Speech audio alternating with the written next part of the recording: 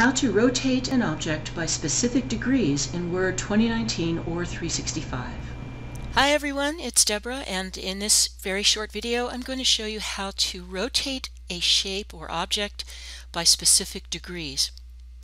Okay, so I have obviously Word on my page, and the first thing I need to do is go to my Insert tab, and I'm going to choose a shape. I'm going to click and drag to place the shape on my page. And I think I'm going to give it a different color, so I think I'll go here. All right, so now you know that at the top of the selection border, there is this little rotate tool, and if you place your mouse on it and click and drag left or right, you can obviously rotate it wherever you want. It'll stay there when you remove your mouse. Okay, I'm going to undo that. But what if the instruction tells you to rotate the object by a certain amount of degrees, like 10 degrees, 15 degrees, whatever? So I have this shape on my page.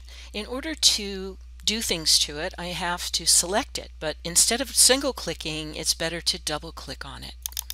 Why do you do that? Because then by double clicking, the formatting tools and menus will show up here up at the top at the ribbon. So if you wanted to rotate it, you can go right here to the Rotate Objects button. It's in the Arrange group. And when you click that, you have several choices. If you just want to rotate it to the right by 90 degrees or to the left by 90 degrees, you can click either one of these. And if you just hover your mouse over one of these, notice that the picture gives you a preview of what it will look like. And if I roll off of the menus, it goes back to the original position I put it in. You can also flip it horizontally or vertically, but we're not going to get into that here. So if I were to rotate it to the right by 90 degrees, I could just click on this and boom, it's done. And I can click away from it and get into my other work. But what if the instruction tells me that I need to rotate it by some other number, by some other degrees?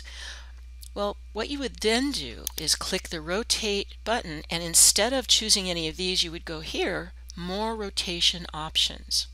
So when you click that, you get this layout menu dialog box, and there's a lot of things you can do here: positioning, text wrapping and size.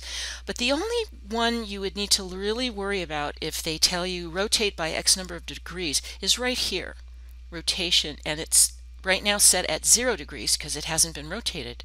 So you can choose these buttons. In order to rotate it to the right, you would just click the up button, but in order to rotate it to the left, you would click the down button, and notice now that there's a little negative sign, and that means that it would rotate to the left instead of to the right. So, but what I want to do, I want to rotate it to the right by, say, 15 degrees. So I can just click and drag to select that rotation number and just type in the number I want, 15 degrees, and click OK, and it's done. That's the 15 degree. So I'll show you one more time. I'm going to undo what I did. Make sure that you've selected the object and that you have your formatting, shape formatting menu, or rather ribbon up here. Click the Rotate Objects button. Click More Rotation Options. And in the rotation area, you can either click and drag to select the degree and put however many degrees you want it to be rotated, or you can use the up or down arrows here. So I just put 25 degrees in there. It's a little bit more than 15 degrees, and that's how you can do it.